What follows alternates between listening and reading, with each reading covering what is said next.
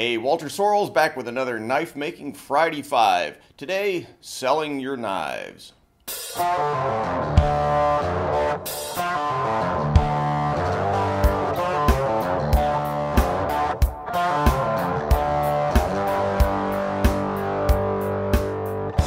I got a question from a viewer this past week who was interested in knowing how I sort of started out selling knives.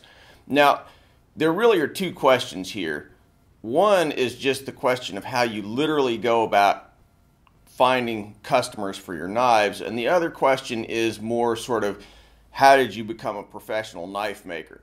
Now, he may have been a little more interested in the professional knife making question. I'm not really sure, but I'm going to save that for another day. Today, I'm going to talk about the issue of how you actually go about selling knives. And that's a slightly different question from how do you become a professional. Obviously, the kind of basics, if you're living on planet Earth today and you want to sell some stuff, social media, have a website. The website has to have good pictures of your work. That's actually a really important thing. If you're going to sell your work, any place where you're going to have visual representations of your work, you have to have high quality photographs. I've got a video I did a long time ago about taking pictures of knives. If you don't want to be the guy who goes to the trouble of figuring out how to take good pictures, there are professional photographers who kind of specialize in taking pictures of knives, so you know that might be a route for you. Anyway, let's put aside the obvious stuff. The most important thing to start with when you're selling knives is, to start with knives that you're enthusiastic about.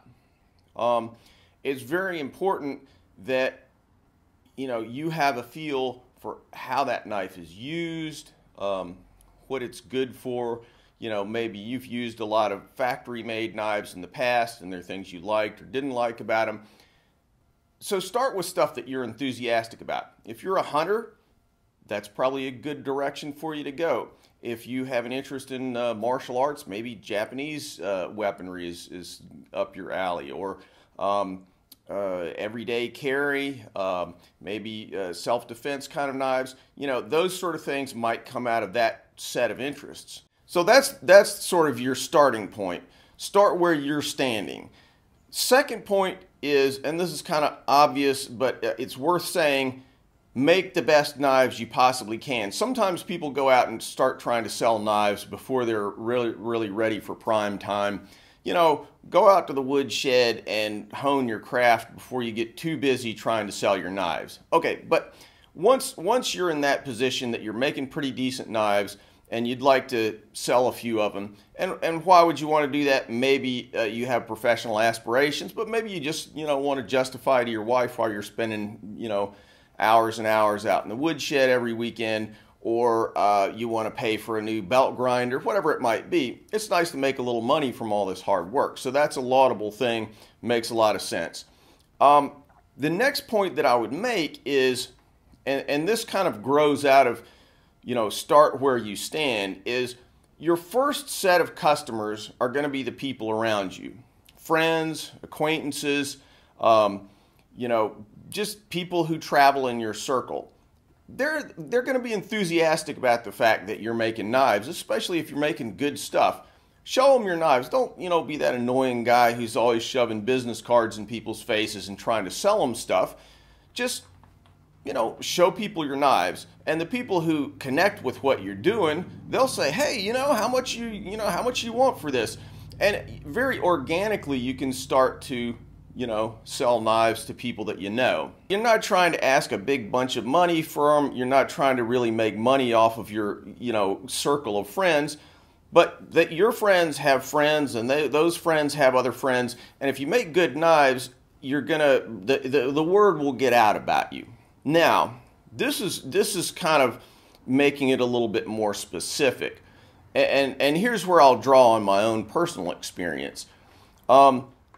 I'm a martial arts guy, I'm a competitive shooter, and so I know a lot of guys in law enforcement, firearms training, martial arts training, personal defense. Just my circle of pals is, kind of in this world. So there are a lot of, my friends, friends of friends, acquaintances, whatever, who are interested in the kind of knives that I'm interested in. And you get really good feedback from those people. And this is what's really important, is that as people handle your knives, wear your knives, use your knives, they're going to offer you feedback and critique and be willing to listen to them, you know, because that's really what's going to help, you know, up your game over time, is actually listening to the people who use your knives.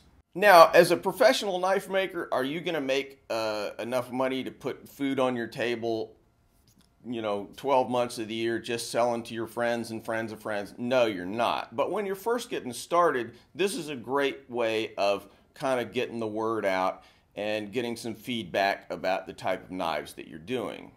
So, in terms of actual folks that you go to sell, or places you go to sell, obviously, like I said before, you're going to want to look at, you know, the internet, and social media is a great way of reaching people. But in a local context, you know, things like gun shows, local gun stores, you know, knife people are gun people are knife people most of the time. And, you know, a lot of gun stores sell knives. Many local gun stores will sell local knife makers. They like having that personal connection. They like the salespeople being able to say, hey, I know this guy, I can recommend him, you know, he'll do a sheath for you, he'll, you know, sharpen your knife for you, things like that. So, you know, starting at a local area, that kind of gun and knife world is a good place to find local retailers who can sell your knives. So one last general point about selling, and this is, you know, it just takes hustle. If you really are serious about selling things, you have to recognize that making knives alone, you know, that whole notion of make a better mousetrap and the world will beat a path to your door is total crap. You have to go out and sell what you make. If you don't, nobody will ever find it, no matter how good it is. This is sad, but, you know, I've been involved in sort of the arts world since I was a little kid. You know, my mom and my father were involved in, you know, selling artistic creations. I've known lots and lots of people who do it. And the reality is that if you don't figure out strategies and spend mental energy trying to find places to sell your work, then you're going to produce potentially very, very nice work, but that, you know, may not reach a deserving audience. So just recognize when you get started, you have to do some legwork and be resourceful to try and find places where you can sell your knives.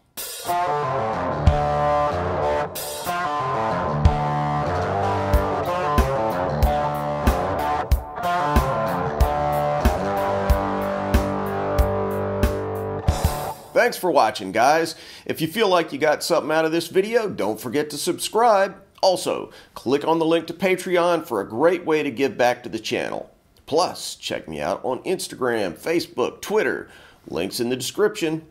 If you want something sharp and pointy, maybe a gift for yourself or one of the cooler people in your life, check out my Tactics Armory website and pick up one of our tactical or outdoor knives. And finally, if you want to learn to make hamones or Japanese swords, check out WalterSorrellsBlades.com, where you can find videos about how I make hamones, as well as forging, mounting, polishing, and fittings for Japanese swords.